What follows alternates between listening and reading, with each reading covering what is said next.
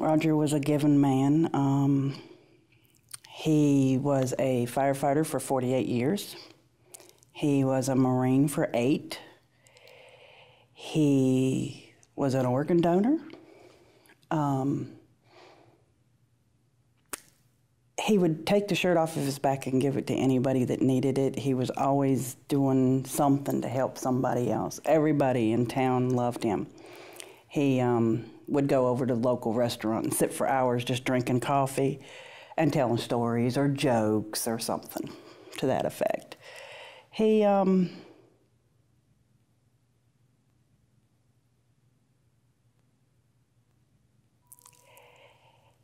was just special all the way around. The fire department was his whole life. I mean, if he wasn't running a call, he was washing a fire truck. But him and I would take long rides. We liked to ride out in the country and see the different colors of the leaves or the flowers or stop and pick berries or something. But we just really enjoyed just spending time together. Nobody can bother you when it's just you and him in the truck. He was also a truck driver. He drove a truck for many years. And he was retired from there. But he was funny. Funny. I mean, you could say something and he's going to make a joke out of it. He's going to have you laughing. And that was the biggest thing about him and I, that when I was in the worst of worst moods, he could make me laugh. And I don't know much more than I could say about what he did outside, because that's what he did. He either drove a truck or he was on the fire department doing something at the firehouse, a fundraiser or something, and we liked our rides. I mean, his dad was a firefighter for many years. I'm not sure how many.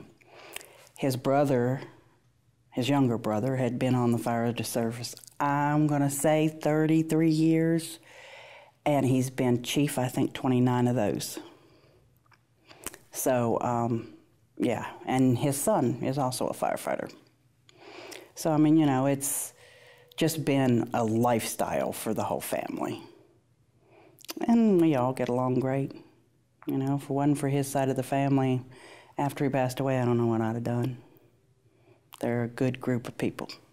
And the fire service has been a good group of people with, I knew they were because of being on the fire department, but the extent of the love that you got and the kindness you got from the fire service is just unbelievable.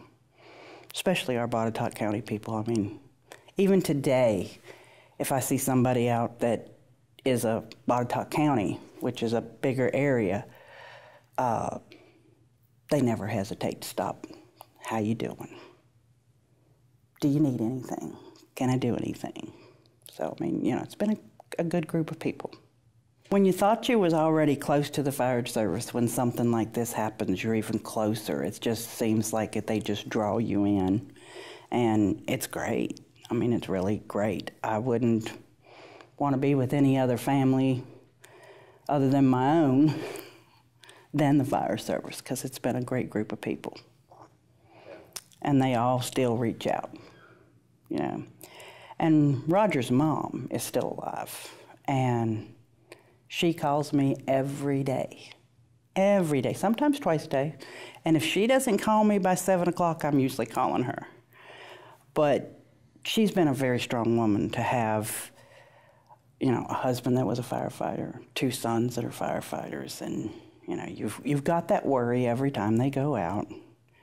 And I don't even listen to a radio anymore because I don't want to hear a call go out that, my brother-in-law's on, and you're going, oh no, not again.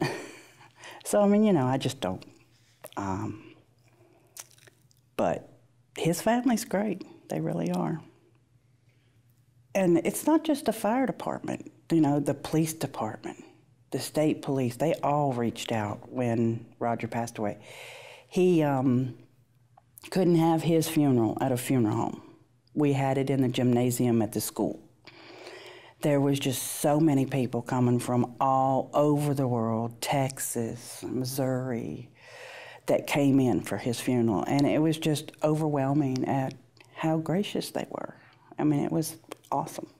The one thing I'd want people to remember about Roger is that he was a giving man, that he gave and gave and gave his whole life from the time he was young and getting on the fire department at 15, 16 years old to the time he passed away. He was always giving. He gave to his country, he gave to his community, he gave life to others with organ donation. So that's the one thing I want people to remember, that he is a giving man, an honorable man.